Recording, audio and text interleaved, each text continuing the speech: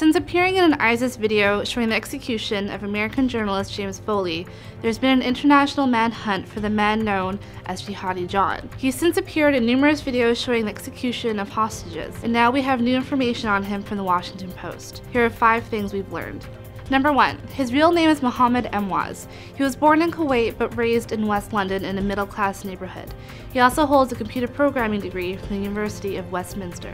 Number 2. Friends of Emwazi say he became radicalized sometime after May 2009 when he and 2 friends were detained while trying to visit Tanzania for a safari. According to emails he sent to a Post source, officials suspected he was trying to enter Somalia. Soon after, he moved back to Kuwait. Number 3.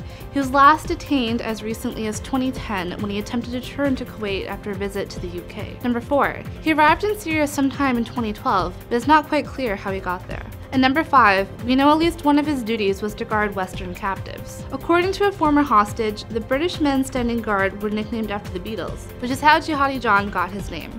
For the National Post, I'm Strapagiel.